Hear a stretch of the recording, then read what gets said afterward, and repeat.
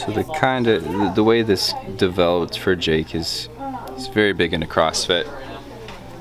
And with that, you're doing a lot of explosive and dynamic movements.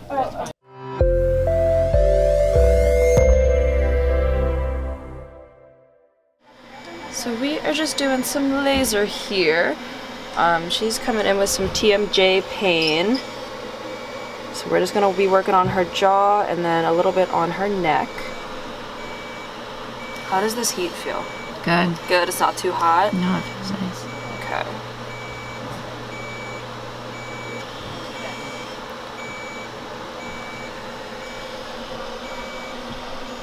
So the laser is really good for helping to decrease inflammation.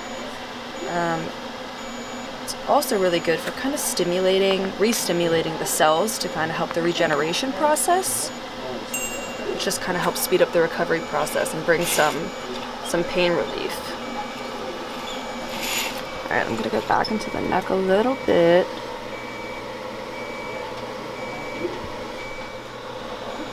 It feels really good.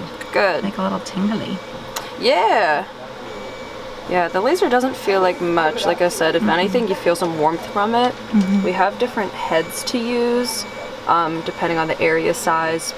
So some of them are more for skin contact and it has like a little massage ball. But this one, since it's a smaller area, we're just gonna keep it hovering. Gotta keep it moving. This thing is very powerful. That's why we gotta wear the glasses.